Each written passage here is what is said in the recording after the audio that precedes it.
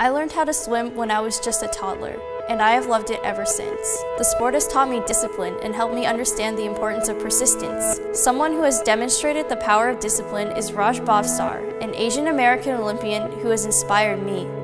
During his junior year in high school, Raj began training seriously to be an Olympian. In 2004, he tried out for the US gymnastics team but didn't make it, qualifying instead as an alternate. But that didn't stop him, as he kept practicing and developing his skills. In 2008, he tried out again and made the US Olympic team. He went on to win the bronze medal. Raj has made such an impact on the sport that he now has 2 gymnastic elements named after him, both called the Bhavsar, one for the still rings and one for the parallel bars.